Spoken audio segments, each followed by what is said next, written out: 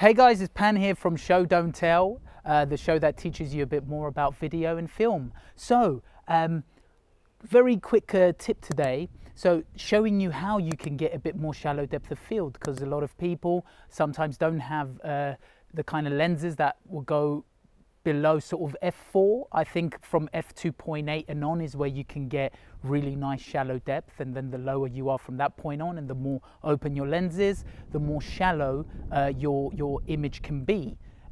So I'm next to this plant here. So here it is, very basic. All you need to do is just go back a bit and zoom in your lens. So if I get my camera here and I first don't do that, and I just sort of focus on the plant, right? So if I say go to somewhere like f8, which is not that shallow, okay, it sort of looks like that.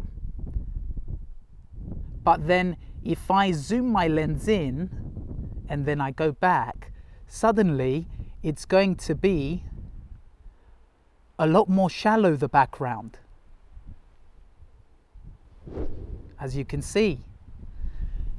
So that's it really. So if you're looking to create more shallow depth of field for your shots and your lenses don't open enough, then just go a bit back, zoom in, and you suddenly get a bit more shallow depth. And just quickly, why that is basically because when you have a longer lens or you zoom into your lens, distances become closer. It's just the way that optics work. So that is why you can create more shallow depth for yourself, because distances basically become shorter the longer your lens becomes. So that's it.